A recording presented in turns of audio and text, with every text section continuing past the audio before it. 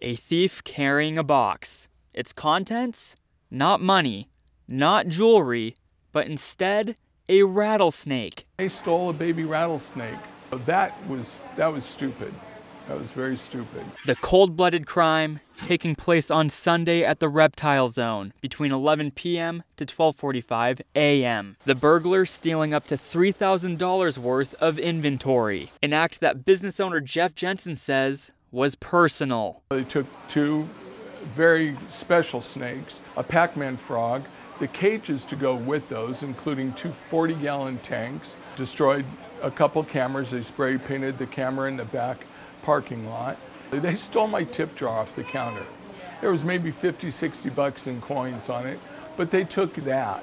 Surveillance video shows the suspect rummaging through cages. Here, the suspect is digging out what's called a Pac-Man frog from its cage and placing it in another container to transport. He is sporting a light-colored ski mask and a jacket with a reflective patch on the left side of his chest. Jensen thinks it may be a young man who he has personally shown the back room of the store, which is not normally open to customers without permission. Pretty sure that it's someone that we have allowed either in the back for one reason or another to show stuff. The suspect apparently entered the store by tearing out an AC unit from a window in the back of the building, allowing access to the back room. The stolen animals included that special and prized snake that Jensen has had for 7 years, the all-white and blue-eyed ball python named Casper. He did all of my birthdays and school presentations.